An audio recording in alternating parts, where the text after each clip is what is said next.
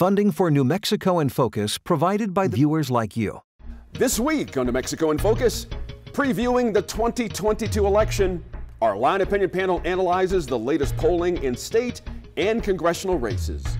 And I think what people are looking for is not partisanship in this election and in this race. They're looking for solutions and people who are willing to fight for New Mexico and New Mexicans. The final interviews in our series of candidate conversations. New Mexico in Focus starts now. Thanks for joining us this week. I'm your host, Gene Grant. Election Day is just days away, and some of New Mexico's major races are looking tighter than ever. New polling shows Republican challenger Mark Ronchetti pulling within 3 points of Governor Michelle Lujan Grisham. In about 5 minutes, I'll ask our Line Opinion panel if an endorsement from Donald Trump could help close that gap. And in less than 15 minutes, we'll hear from the governor on her plans if she's reelected.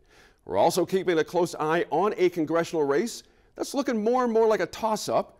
A recent poll shows Democratic challenger Gabe Vasquez is ahead of District 2 Rep Yvette Harrell, but another shows Ms. Harrell with a large lead. I'll ask which poll we should trust and what each candidate needs to do to solidify their position. We're also going to hear from candidate Gabe Vasquez in the second half of the show. He sits down with correspondent Gwyneth Doland to talk about key issues for New Mexicans in District 2. But we begin tonight with an update from the Secretary of State before Election Day. In recent weeks, Secretary Maggie Toulouse-Oliver has warned about the possibility of partisan poll watchers and other potential disruptions. On Wednesday, senior producer Lou DeVizio caught up with the Secretary on Facebook Live to ask why New Mexicans should be confident their votes are safe and secure. Secretary, thank you for joining me. Oh, I'm so happy to be here. Thanks for having me, Lou. Of course. We wanted to see how things were going on your end ahead of November 8th. That's after your office spoke to the media about potential for partisan poll watchers gathering at voting sites. We've heard instances of intimidation in other states like Arizona. First off, are you aware of any similar incidents or tactics being used here in New Mexico at any early voting locations? Well, the good news is not at this point. You know, we're 6 days out from Election Day as you and I are speaking live here. And so far, so good. We're not seeing the same kind of intimidation tactics that we're seeing in other places. I'm hopeful that, you know, the work that we've done in advance to let voters and folks who are part of the observation process know what is legal, what is not okay at a polling place has done its job. But of course, we do have a few days left of early voting, and of course, a big day this coming Tuesday, November 8th on Election Day. To see, hopefully, people keep just doing the right thing. Voters continue to vote, and we continue to see a relatively trouble-free election process here in New Mexico in 2022. Your office recently made voting machines available to the media to show how they worked and to assure voters that everyone's vote would be counted safely and securely. Have you gotten any feedback since that demonstration? And do you think that it helped ease some people's concerns? Well, the feedback we've received so far has been extremely positive. I think the more that we can do either here at the state level or at the local county level, and I know a number of the counties have done similar demonstrations in their communities. Travis County recently did one that was put together by both the Democratic and the Republican parties in that area to show, you know, that there is sort of a joint effort, regardless of partisanship, to make sure that voters and citizens are aware of how this process works and how the machines work. Unfortunately, I think there's always going to be a small but vocal group of people that, you know, despite every piece of information we provide, are going to want to continue to believe and cling to mis and disinformation about how our processes work. But at the end of the day, I think the more we can do to make this process transparent, to make the mechanics of the election, including how the voting machines work, transparent, it seems to have a positive impact, and we're going to keep doing that. Now, many of the key races in this cycle are expected to be close. Does that concern you at all when it comes to the general public and that small but vocal majority that you mentioned accepting results, especially after 2020? Sure. I certainly think we're going to see, we have a close race for Congress in the 2nd Congressional District. We have a number of very potentially close races for the State House of Representatives. It's a little unclear how many we will have at the statewide level. But, I think the challenge is, so here in New Mexico, we do have automatic recount processes in place. So if we do have these races that are falling within particularly close margins, we will automatically recount those results. We have the post-election audit that we're going to do that's going to spot check our machines and make sure they counted ballots accurately with those official election results. But I think my bigger concern is that even in races that are not close, that are, that where there is a clear victor, that unfortunately there are still going to be some folks out there who are really bought into frankly, the flat out lies about how our election process works that could, potentially raise a fuss about election outcomes and sort of refuse to participate or look at the outcome of these transparent bipartisan processes that we have in place. So that's always a concern. We're going to be on the lookout for it and ready to deal with it when and if it happens. Thank you to Secretary of State Maggie Toulouse-Oliver for her time. You can watch Lou's entire conversation with the Secretary online right now on the New Mexico in Focus Facebook page. Now it's time to introduce our line opinion panelists for the week. Welcome back, Daniel Foley, former New Mexico State Representative, Attorney Laura Sanchez, always good to have Laura with us, and Dave Mulryan, President of Mulryan Nash Advertising. Thank you all for being here. Now we're looking ahead to Election Day Tuesday, starting with several state races, namely the race for governor.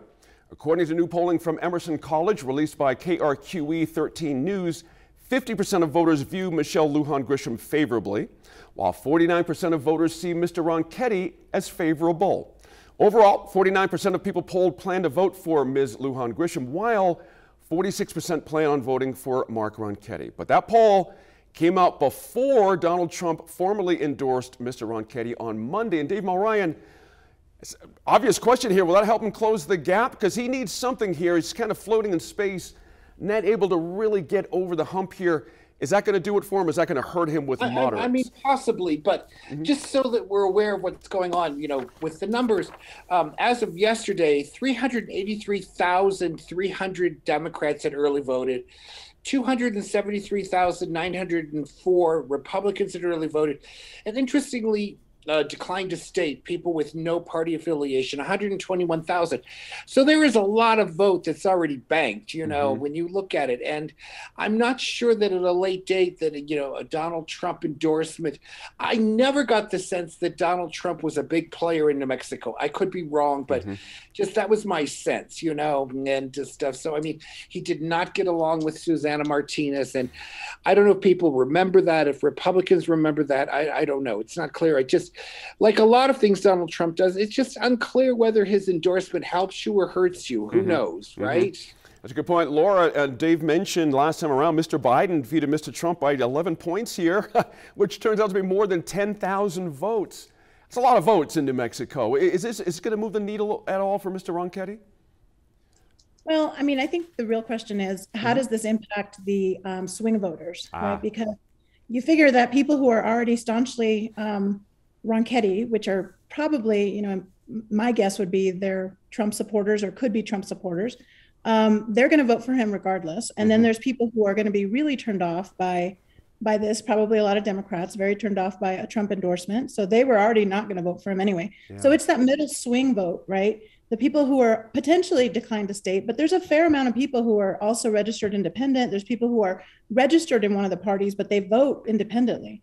So I think the real question is, are those people turned off by Donald Trump, or are they inclined to vote for someone just because of Trump's endorsement?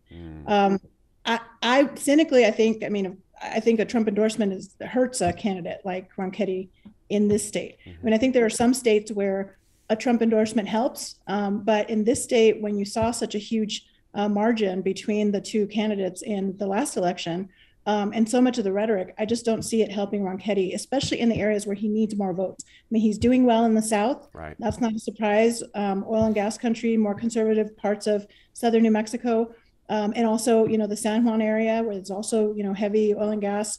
sort of industry. And I think in those areas he's doing well. But if you look at where he needs to pull votes from, the Albuquerque, central New Mexico area, northern New Mexico, they're not going to be likely to be persuaded by a Trump endorsement. If anything, they'll be turned off by that. Hey, Daniel, as we tape this, President Biden's in town and of course, campaigning for Governor Michelle Lujan Grisham.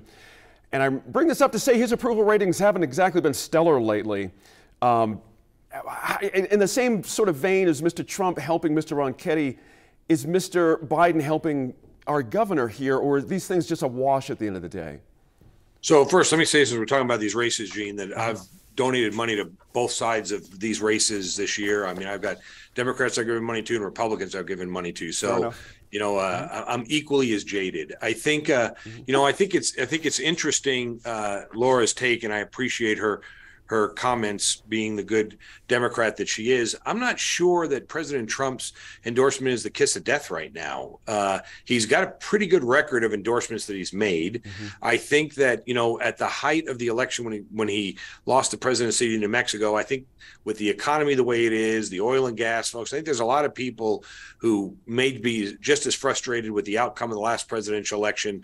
And even some were thinking maybe Trump wasn't so wrong. They may not like him, but his policies may not have been so wrong. So I think it does give a little bit of help, definitely on the fundraising aspect. Okay. I think that'll pour some more money in statewide. But here's the interesting part. I don't know how it hurts him because they've painted him as a Republican Trump supporter from day one. Good point. So it's not like this is a revelation where he's run saying, I don't believe in Trump, I don't like Trump, and now we got this gotcha thing. They painted him in a box as being a Trumpista, and he just sort of ignored it. And now he's got this confirmation. I'm not sure if President Biden coming helps the governor or hurts the governor. I could tell you, I think that they're wrong on the way they're handling the abortion issue. I think bringing Kamala Harris in, I think in a heavy Catholic state, I don't think that people are necessarily 100% pro-life, but I do think that people are not as pro-choice as what we're hearing people like the vice president, the president are advocating for. So I do think if there's anybody who's going to potentially have a downfall of getting an endorsement by a president, a former president, or having work done, I think it could affect the sitting governor a little bit. I still believe she's going to win the election by 4 or 5 points. I still believe the ground game the Democrats have in New Mexico right now is far superior than whatever, if they even have a ground game at the Republican Party. Let me ask Dave this about the ground game. As we all know, or might not know, Mr. Ronchetti is in the middle of a 42-stop tour across the state looking for independents and Democrats. You know what I mean? As Laura mentioned just a second ago, again, these last-minute pushes can be effective, certainly, Dave, but what do you make of Mr. Ronchetti's tactic here? With this much vote banked already, I think one of the things that you have to look at for all of these races that are running right now, when I saw Kamala Harris and President Biden both showing up in New Mexico, I thought, okay, they're looking for bandwagons that are going to deliver, that the governor's going to get reelected, that's going to make it, they can chalk that up as a win because they went and helped, right? And I don't know, I just don't think the Ronchetti, and this is a complaint about both sides of the aisle. Politics is about ideas. What are we going to do to make the state safer? What are we going to do to make Albuquerque safer? What are we going to do to make sure that there's more economic opportunity? And we just don't hear this. We hear it's just, this, we bash them because they're a Democrat about, they're killing babies. And and the Republicans are like, well, we're not doing that. That's against our values. And then, ultimately we end up with electing people that don't do anything. They just, these cultural issues really, I just don't think are good tools for running for office. But, I like ideas. I like, here's what I'm going to do. You're about it. You're about it. Guys, some other races going on statewide. Of course, Democrats have firm leads. Bernalillo County DA Raul Torres is leading the Attorney General's race by about 10 points, according to that Albuquerque Journal poll recently. That's as the advertising in his race, of course, gets more nasty. And so, Laura, is it too much for Jeremy Gay to make up at this point? 10 points is an awfully big lead going into the last weekend. It's definitely a huge disadvantage for him at this point. He just doesn't have the name ID is one issue, right? And he has not been up on on TV as much as Raul has been. Raul had a tough primary He was up early in that race and got his name out there. Just being, the DA in Bernalillo County means he has more name ID. Now there's negatives too, because some people blame him for the crime issue as much as they blame the mayor and the police department. But has it stuck? I mean, he's blamed, but it can, Yeah. No, I don't think so. And when you look at his experience, right, he's been a prosecutor, the DA for the last however long, and then he was a federal prosecutor before that. He's got the credentials to be able to, say credibly, this I'm well qualified for this position. Now, Jeremy Gay, I think, has some good credentials on his side too, but he represents, or he's from such a small part of the state that it's harder to get his name out there. And I think he's already sort of swimming upstream on that. It's going to be hard for him to make that huge margin up. Daniel, can you do this in 30 seconds? How about Maggie Toulouse-Oliver? She has a 15-point lead. Are you surprised by that? Maggie who's her Toulouse-Oliver? opponent? Yeah, there you go. Right. I mean, but I think that's an interesting deal on the difference between the AG and the Attorney General's race, right? Yeah. We're saying the AG, Republican candidate, has no name recognition, yet he's within 10 points. We have a Secretary of State race with a Republican who has no name ID. She's down by 15. So it just shows you how bad the Republican Party is at reading the tea leaves. You have someone that has no name recognition, is almost within single point digits of striking. Had you come out after the primary where Raul was attacked and continued to paint him in the box that he was painted in the primary and build your positives, you cannot come out, especially with early and absentee voting 2 weeks before running TV, and expect to be a legitimate candidate. That's a good point. Dave made that point earlier. A lot of these votes have been cast already. That's the new trend by mail, up to 30% of them. Thank you to our live opinion panel. We'll be back here at the virtual roundtable in a little over 10 minutes to talk about the congressional races tightening up across the state. But first, a conversation with the governor. Now, leading up to Election Day, we worked to bring you interviews with every major candidate, but after reaching out multiple times to Libertarian Karen Bedoni, Republican Mark Ronchetti, and Governor Michelle Lujan Grisham, only the governor accepted our request. The governor was recently in Las Cruces, where she spoke with Anthony Moreno. He is director of content at our sister station, KRWG. Here's Anthony. One big issue is public safety in New Mexico. There's a lot of concern in not only this race, but other races across New Mexico about public safety in our state. If reelected, what steps will you take to improve public safety? Well, we're going to make sure that we continue on the path that we've been on, and I want to make sure that folks are, really aware of what those steps have been and why they're critical. And of course, crime is now a national issue that's requiring, and it does deserve that attention, to really focus on what's gone wrong. So here's what went wrong. Number one, you have to invest in public safety. If you're not going to invest in officers and their training and their equipment, then you put yourself in a position that for any hardship, any issue, anything that changes, you don't have enough folks in growing communities, right, to keep us safe. Two, we have a number of firearms that are flooding our communities, our neighborhoods. We know that is a risk. We need states to really keep up with that.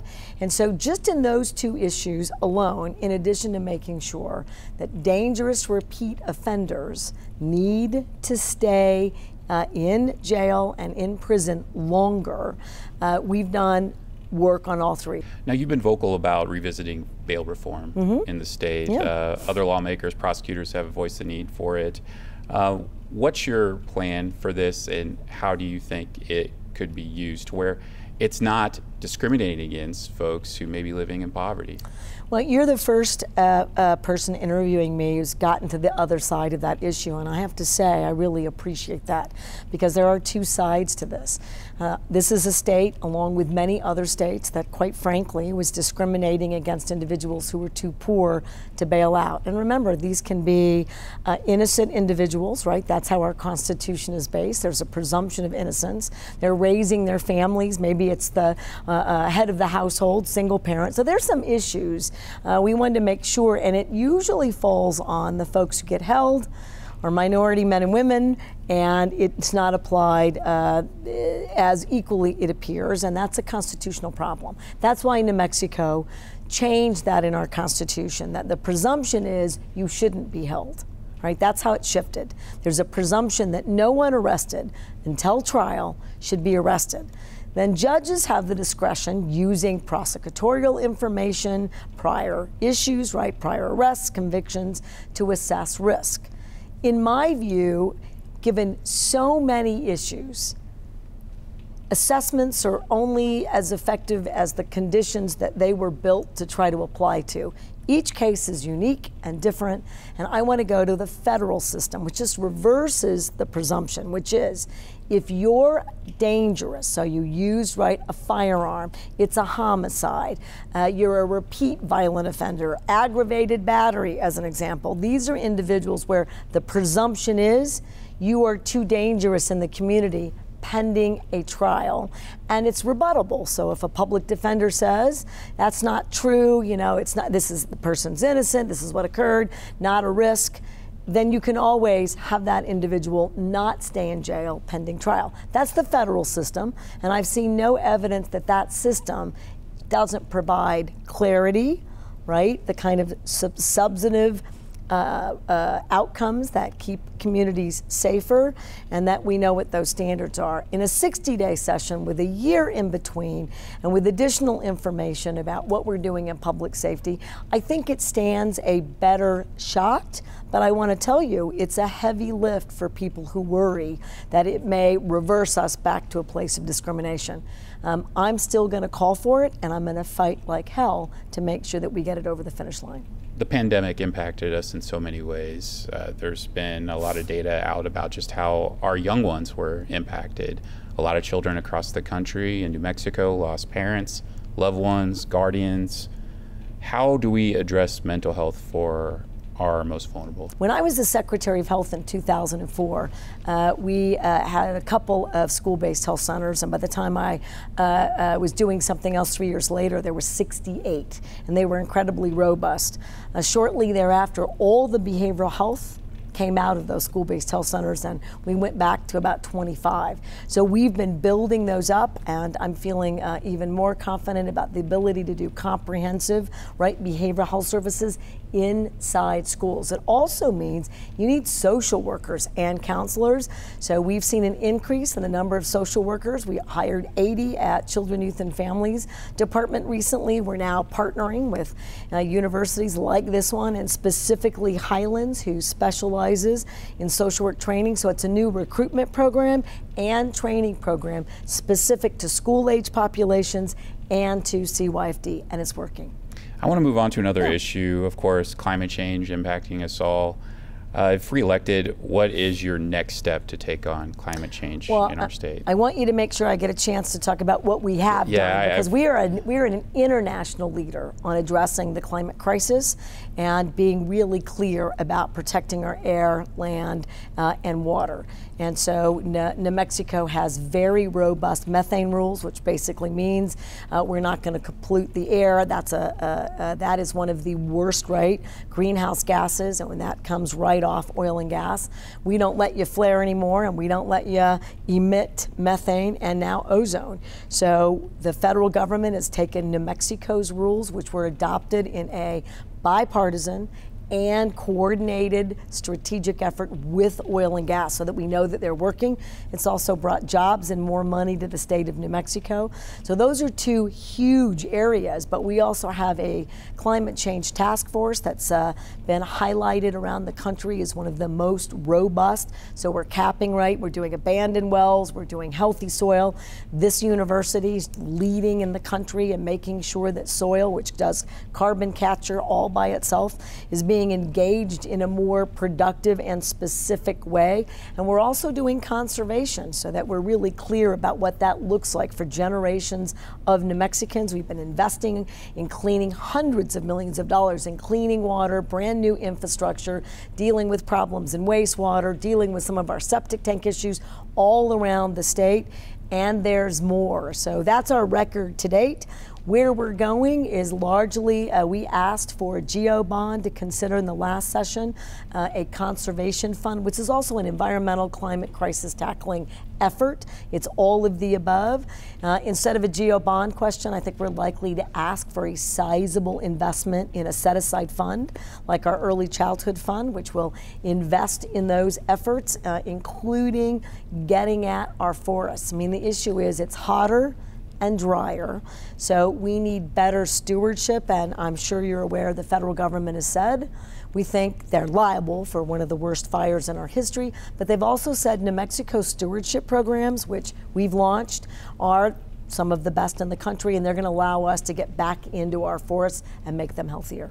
Facing those disasters that we faced, two of the largest wildfires in our state this year, what are some things that you took away from that experience and how it impacted New Mexico that you think may help us avoid this in the future? What are some things the state can do? Well, a couple of things. I'd love to avoid every natural disaster, and I would love to avoid that it's not just an extreme drought here. This state and the West is undergoing aridification. So let's be earnest, because we've ignored, right, as a planet, and we've ignored as a country that the climate crisis is real. I mean, even in today's day and age, using science and evidence-based strategies. So we've decarbonized the utility sector. We've set those goals. We're investing in renewable energy. All of that makes a big difference, but we're going to have issue with fires. Right? That isn't going to change overnight. And with that fire, in June of this year, 31 counties were on fire. So what do? We make sure that the investments out of the Inflation Reduction Act, right, it's $350 billion, it's a ton of money that we're going to invest in the kinds of evidence-based strategies that allow us to maintain a productive, safe footprint until we actually reverse the catastrophic effects of climate change to date. That's what we're going to do. I want to move on to education. A lot of issues in education. There's been some big concerns in recent years about keeping teachers in the classroom. The pandemic, of course, the impact that may have had on it. I'd like to hear from you. What is your plan to continue with the efforts you've already put in place to keep teachers in the classroom if reelected? Let's talk about New Mexico State just released a pretty incredible study where they identified that we reduced teacher vacancies in this last year by 34%. It's one of the best efforts in the country, so I want to thank New Mexico State for putting out that independent information. So we do it by making sure that our current educators have loan forgiveness. Current educators, right, have access to affordable housing. Some cases, if it's a hard to teach, hard to serve area, free housing. We're making sure that they're the highest paid educators now in the region. We'd like to do more. We're also making sure to educate new educators. That's free. So college is now free for educators. We have a program that endowed that now with opportunity scholarships. This actual university put out that the highest enrollment they've ever seen, right, is all because of that opportunity scholarships. Pretty incredible. So that is already having an impact, but it might be a place for me when you have a significant problem and you're building to the future, and we are, and we're doing that successfully, which we're incredibly proud of. So smaller class sizes, deal with those vacancies, make sure that you're not at war with public education, have respect and dignity. If you want better outcomes, have more time in smaller classrooms with students. There are concerns about working age population leaving the state. What are the things that we need to do in this next legislative session? If you're reelected, what are some things that you're going to focus on to address that issue? Okay, well, kids are back in school. They're going to college. Older adults are going to colleges, more licenses, more businesses, more people staying here and moving here than ever before. Lowest unemployment in 14 years. I think those numbers and outcomes really speak for themselves. I don't think you need a legislative action except this. We're going to keep investing. We've seen enormous job growth right here. I think you have a film school. Students are very excited about that. We're seeing jobs in rural areas like Champerino, 300 jobs, cannabis, the innovation in high tech. What young people and a workforce challenges, what they really need is to know that they can build careers for themselves. Last thing about a workforce, the whole country is going to have to figure out a couple of key challenges: long-term care, caregiving, and ag. And we've made incredible investments to build opportunities for young farmers in New Mexico, and I'm beginning to see that it's paying off. Thank you to KRWG and Anthony Moreno for that interview. You can watch Anthony's entire 27-minute conversation with the governor on KRWG's YouTube page. Now let's bring back our line opinion panelists again as we shift our focus to New Mexico's 3 congressional districts. Recent polling from the Albuquerque Journal shows Democrats leading in all three races, the closest being Congressional District 2, where Gabe Vasquez holds a slight 2-point lead over incumbent Yvette Harrell. But different sources, like an Emerson College poll, show Ms. Harrell with a double-digit lead. And Daniel, these kind of things are hard to parse. Got to ask you from your gut here a little bit. Last week, when I asked a different group of panelists who stood the best chance of knocking off an incumbent, the consensus was Gabe Vasquez. Is that still the case in your mind? Yeah, I don't think so. I think that the one thing, so down south, Las Cruces has really kind of changed the CD2 district. As you know, CD2 was a staunch conservative Republican district. With Las Cruces turning more progressive, more left, it's become a bigger player. But what I do find is that, you know, those pro oil and gas, those pro ag, those rural New Mexico folks, Gabe is just, you know, Gabe is way too far left, I think, for those folks. I don't think that the progressive group of the Democrat Party has enough stroke in CD2 to make a difference, to make up for the hardcore moderate Democrat conservatives and Republican conservatives that will go after and go support Yvette Harrell. I think she'll wind up winning by a significant amount.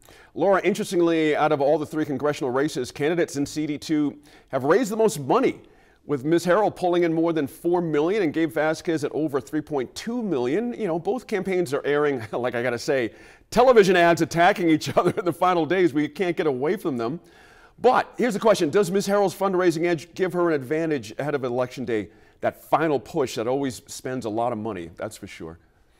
Right. Well, I mean, the media buys often have to be done so far in advance that it's not necessarily something that you can very quickly turn up if you get a lot more influx of money. Sometimes you can, but there are media buys that have to occur prior to that. And so some of that to a certain extent is set, but there's also radio. Radio's still effective in a lot of these smaller towns.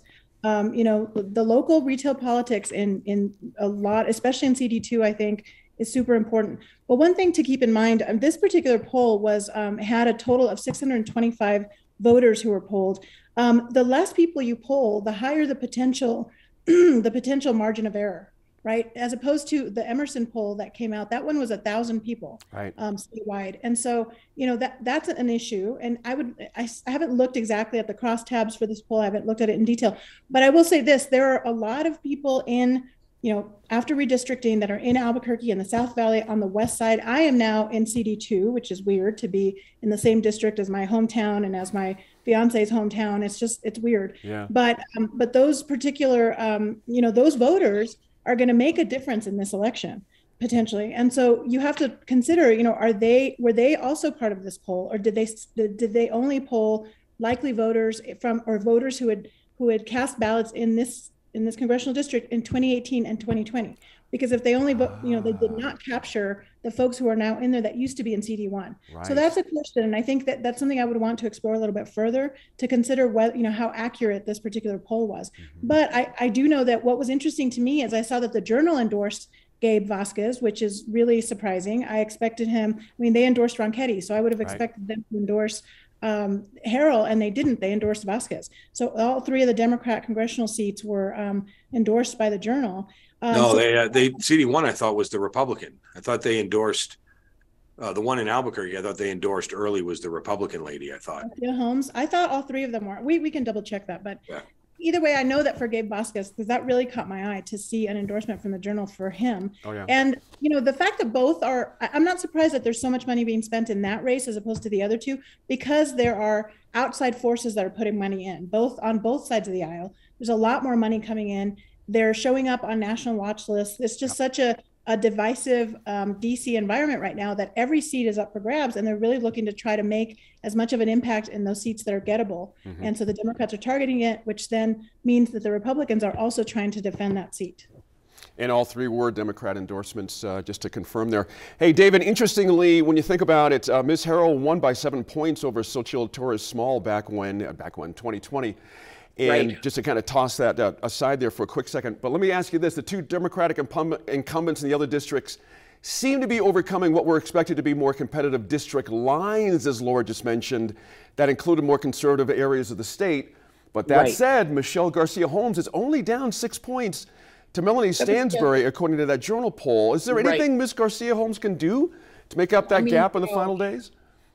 like all things, if you keep running, you just keep getting more and more name recognition, which she's been running. She ran for mayor. She was in the Senate race. You know, and I think that the whole idea of this redistricting, it was a bit of a bold move, what they did, you know, how they did it. The Democrats controlled it completely. They controlled the legislature. The governor signed off on it. The question is, will it work? You know, up north, there was some complaint by that candidate that they had made her district more competitive for Republicans.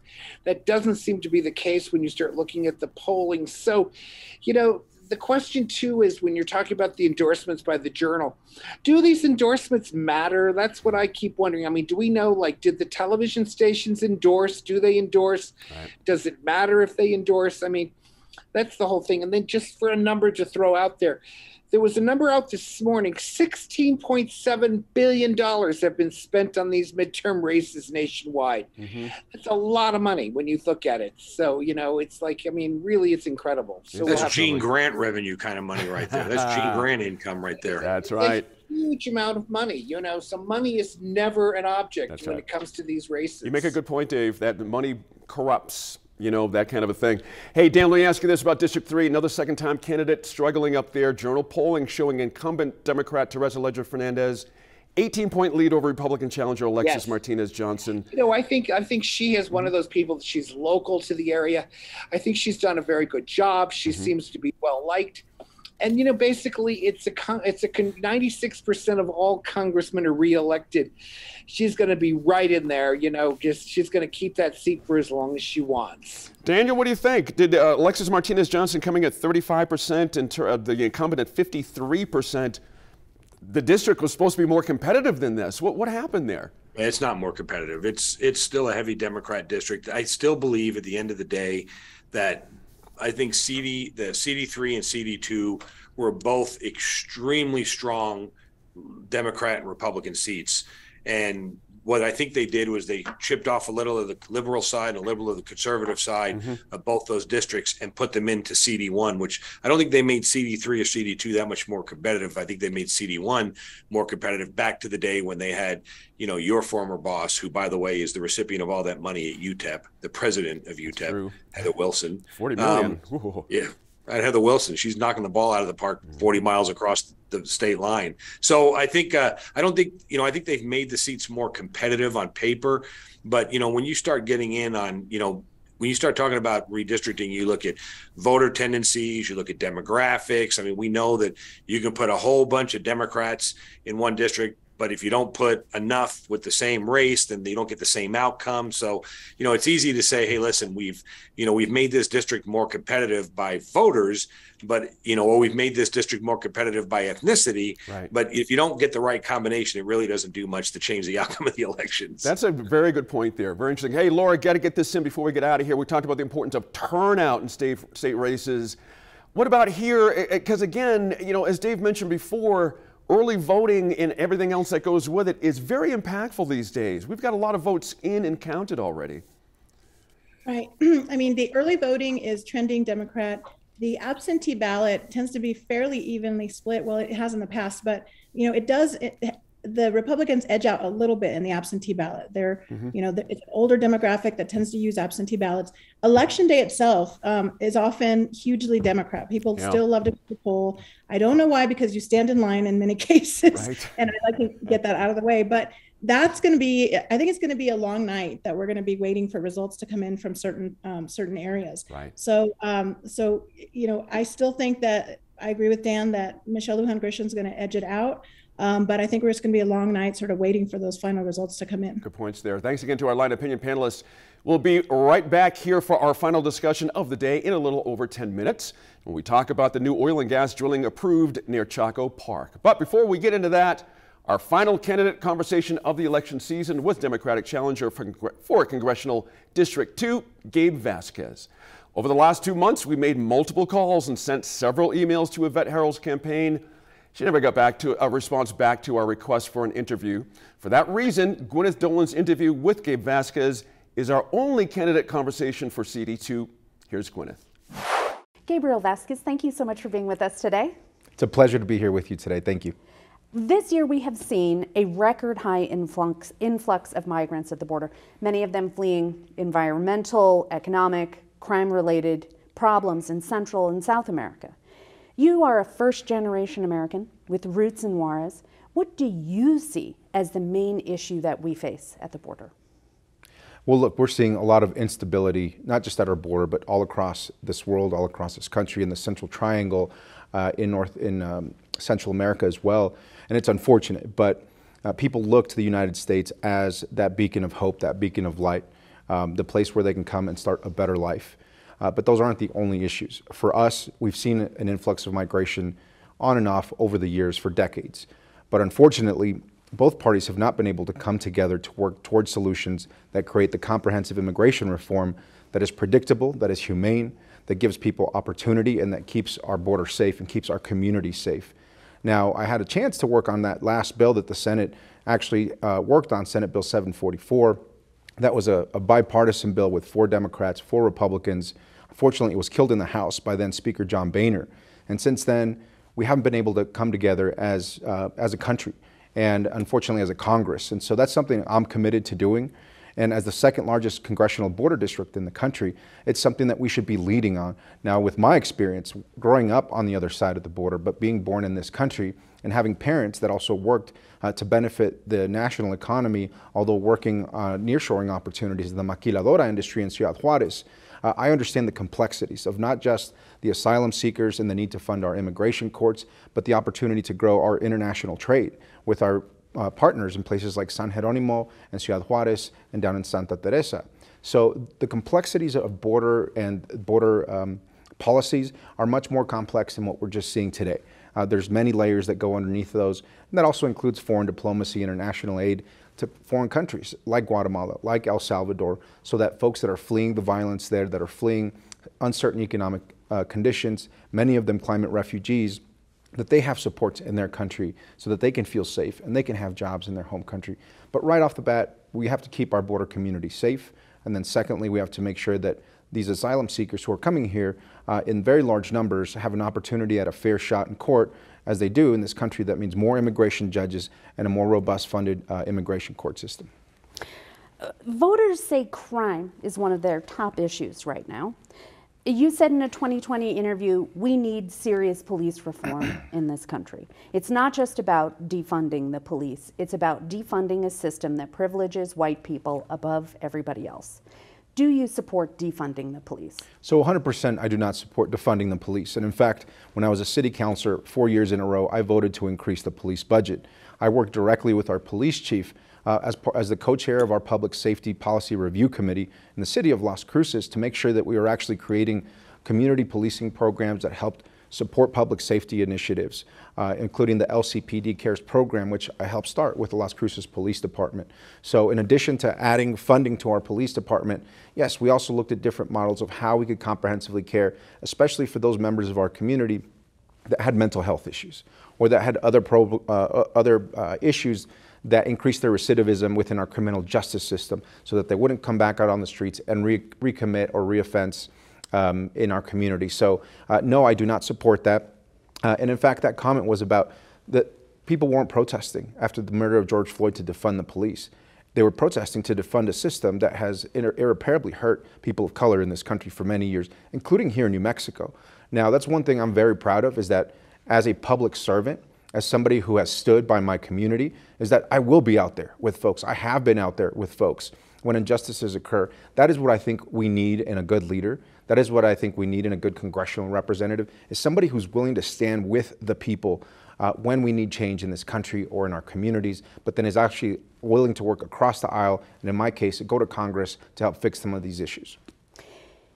Speaking about crime, it's related to drugs often. We're experiencing an epidemic of fentanyl, and much of it brought across the border legally by U.S. citizens traveling legally. How do you stop that? Well, I think we need to look at first where these drugs are coming from, right? And I think it's through our legal ports of entry. The majority of drugs that are coming in from the El Paso port of entry, Santa Teresa port of entry, Palomas, Columbus port of entry, those are the facts.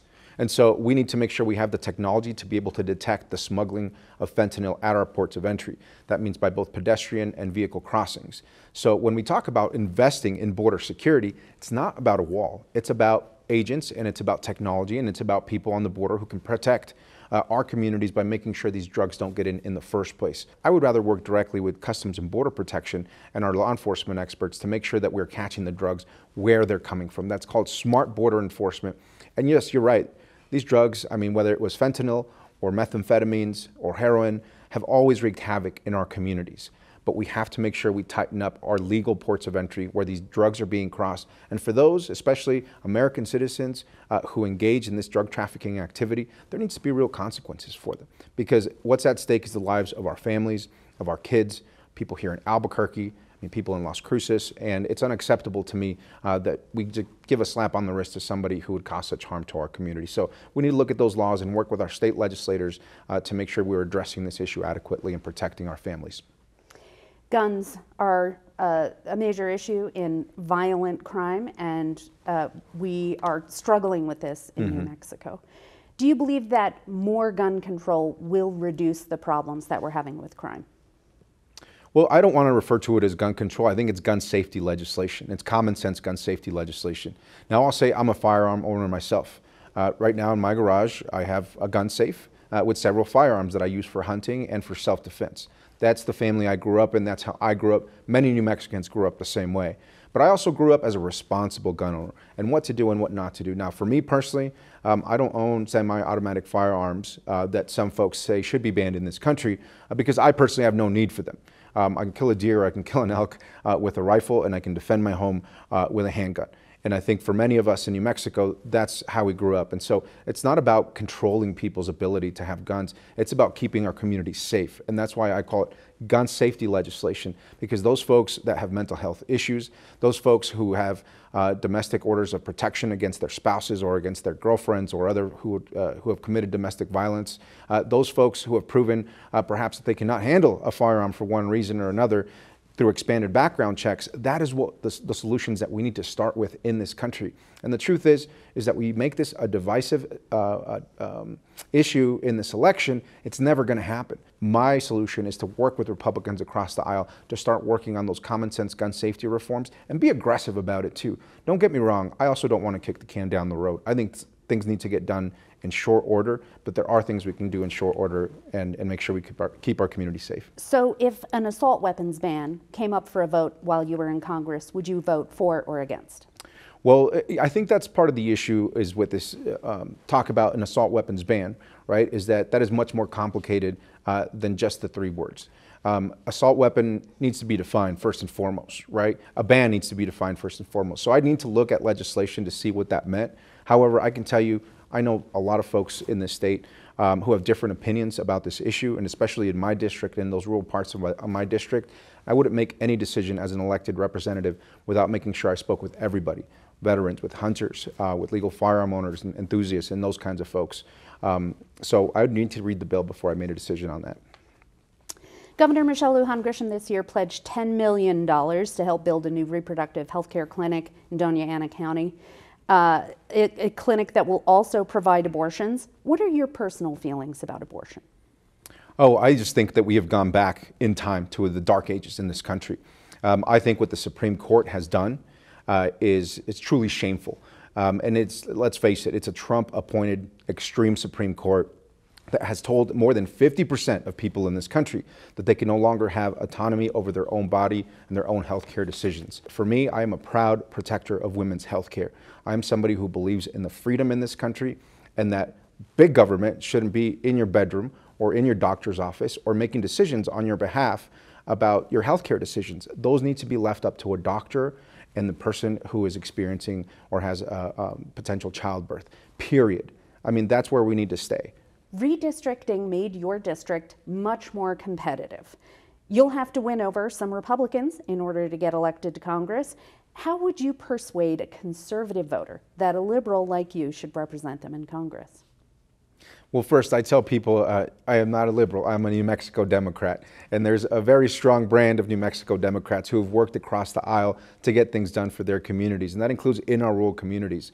So I've worked, for many years in places like Deming, where I have the endorsement of the Republican mayor of Deming, Mr. Benny Hasso, or Lordsburg, or Silver City, or Alamogordo, where we just had 160 people show up in a room where we only expected 40 people to show up. And so I think what people are looking for is not partisanship in this election and in this race. They're looking for solutions and people who are willing to fight for New Mexico and New Mexicans.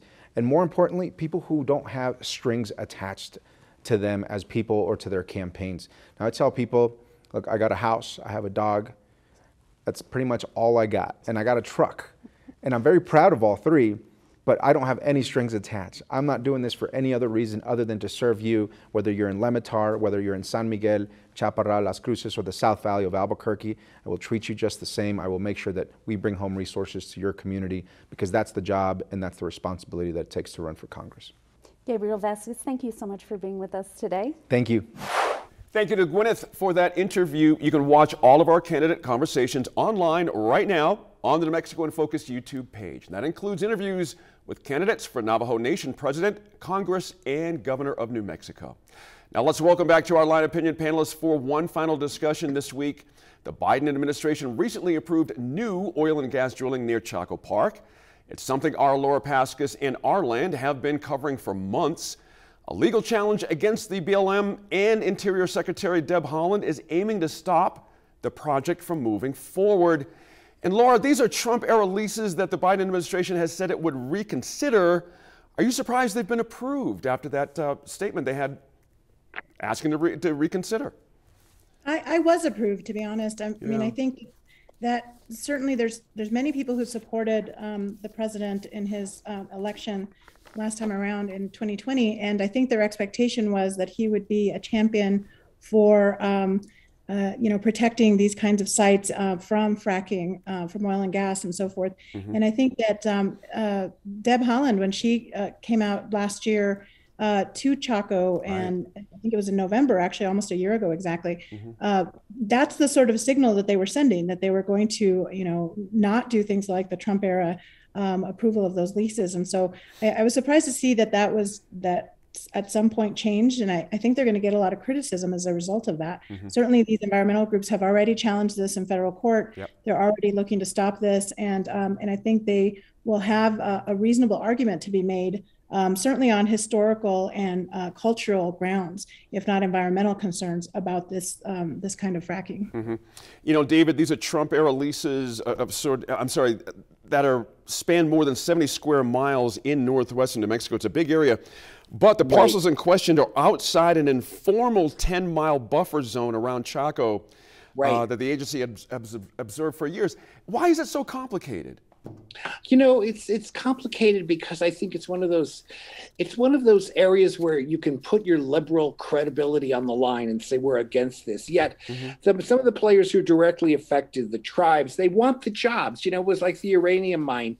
They wanted the jobs. So it's the old economic, versus what's best. And it's difficult to know. So I think it's very interesting in light of the Trump thing. It was horrifying that he did it.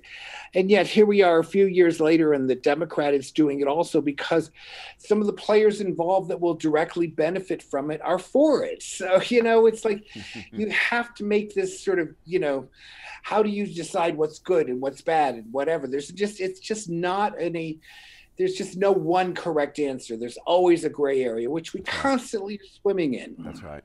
Daniel, interestingly, I think most folks would be surprised, 90% of the greater Chaco landscape is already leased for oil and gas development. And experts found that emissions, as a consequence, from drilling are causing health issues for residents.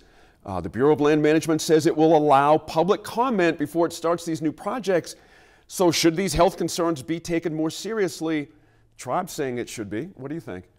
Well, the tribes are not saying it should be. The Navajo Nation is in favor of doing this. As a matter of fact, they want it to be an even smaller zone than the 10-mile zone because they believe that the economic development is needed. It's interesting that, at some point to Dave, to comments Dave made, we can't be against everything and run to the deal and say, well, everybody's dying. This is killing everybody. We got climate change. We got climate change problems. And then, then nobody's got a job. And so I think this is the question of, and then now, we've gone from energy independence to energy dependence. So I think that people's opinion of things change by their desperation of things that they need, right? I mean, if you don't have a job, you're not sure you're going to have heat for your home, and there's not jobs out in the area. I think at the end of the day, a lot of people are getting tired of the anti-drilling crowd saying that, oh, drilling is killing everybody, it's the end of the world, when, the reality is that the oil and gas industry continues to change, continues to grow, continues to put in all types of safeguards.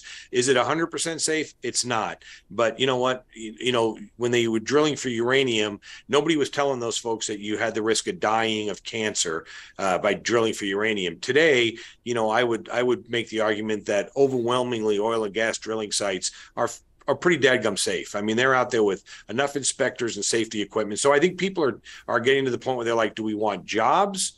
Or do we think that enough people are going to come up here and visit and keep us all fed and housed? And I think they're finding out that the latter is what they want. They want good paying jobs that they can take care of their families with. Just for clarity, Dan is quite right, as opposed to what I just said. The Navajo Nation is, in fact, have argued for an even smaller area, Laura, to be protected because the tribe and its citizens obviously benefit from oil and gas development. But here's the dichotomy here.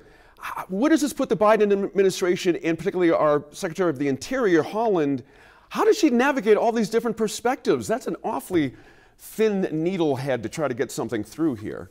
It is. It's a very, very difficult needle to thread in this situation for her. I mean, culturally, just in terms of, she's native, she's from Laguna Pueblo. She obviously has some very strong support among tribal members. And I think there are arguments on both sides. The Navajo Nation definitely is pro this, and who can blame them? There's a lot of need for economic development in that region. It's understandable, the desire to have better paying jobs and to have more opportunities for the tribal members. But then there's other folks that feel like, from a cultural preservation standpoint, this is a sacred area. There's a lot of tribes that feel like this is an area where they trace their roots to. Yeah. The other thing that's also important to recognize is this is an international dark sky park that it's been designated because over 99% of Chaco Park is actually, dark, naturally dark at night. And so with oil and gas drilling increased, that means more potential flaring. It really affects that natural dark sky. So there's a lot of people that do, stargazing and do tourism related to that, that are going to be. But one thing to keep in mind, I don't want to minimize, I want to make sure to emphasize that the environmental analysis that has to go into this before it gets final approval is pretty extensive. Bureau of Land Management, as a federal agency, has to oversee this process through NEPA, the National Environmental Protection Act, where basically they have to have scoping meetings in regular intervals, let people know that they're having these meetings where they're going to get feedback about the potential project. So I would expect that whatever the potential site is right now for some of these oil and gas drilling, it's going to change based on the scoping meetings that are under NEPA that will be conducted before final approval is given. So there is really a lot of opportunity for public input. So I expect there's going to be a lot of groups that are going to be organized and send people to those scoping meetings. Thanks again to our line panel as always this week. Be sure to let us know what you think about any of the topics the line covered on our Facebook, Twitter, or Instagram pages, and catch any episodes you may have missed on the PBS video app or your Roku or smart TV. Don't forget to vote if you haven't already. We'll be live as counts come in around the state on election night. Starting at 8 p.m. on Channel 5.4, I'll be speaking with some of our longtime political contributors and a group of New Mexico journalists out covering specific races. Again, that's 8 o'clock, Channel 5.4. We'll also stream our coverage on the New Mexico in Focus YouTube and Facebook pages. Thanks again for joining us and for staying informed and engaged. We'll see you again next week in Focus.